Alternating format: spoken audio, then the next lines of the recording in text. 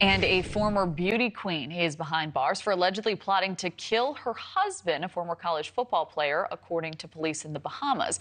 News Nation's Elizabeth Prann joins us live from Atlanta with what we know so far. Elizabeth?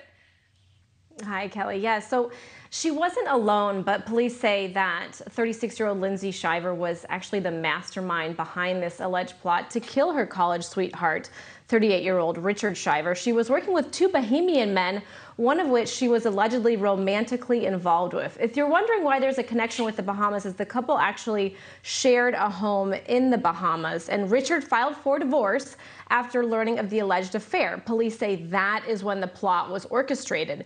But the evidence was uncovered during an investigation for a completely separate crime. It was a break-in at a popular bar, not on Nassau. It's called Grabber Bar and Grill.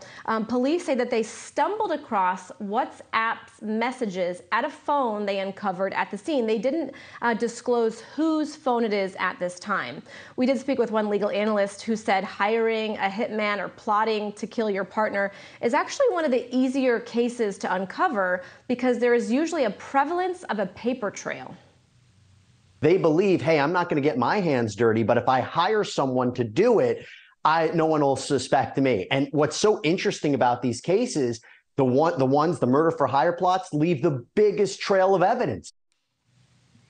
So the estranged couple, as you mentioned, met in college, Auburn University. He played football. She was a former beauty pageant queen. They have 3 sons together. They currently live in Georgia. Robert is the executive vice president of a life insurance company. And as far as her public persona, she really comes across as a doting wife and mother.